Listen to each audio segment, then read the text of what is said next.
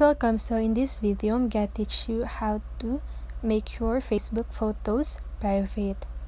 So if you want to know how I did it, just keep on watching.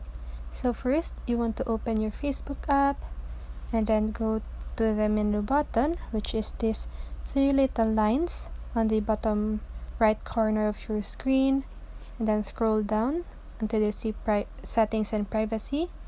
You want to click on that and then click settings, and then after that you can click this privacy check up. Then here you want to click who can see what you share.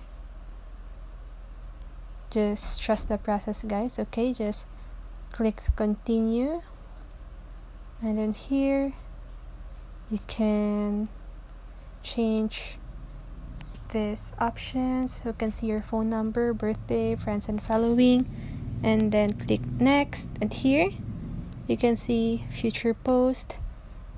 So you want to change that, then click more, then click only me, and then here you can also change the settings of your stories and then limit past posts, and then so you can review another topic.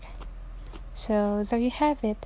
I hope this video helps, and if it did, make sure to like, subscribe, and hit the bell notification so you won't miss a video. See you on the next one, and have a great day.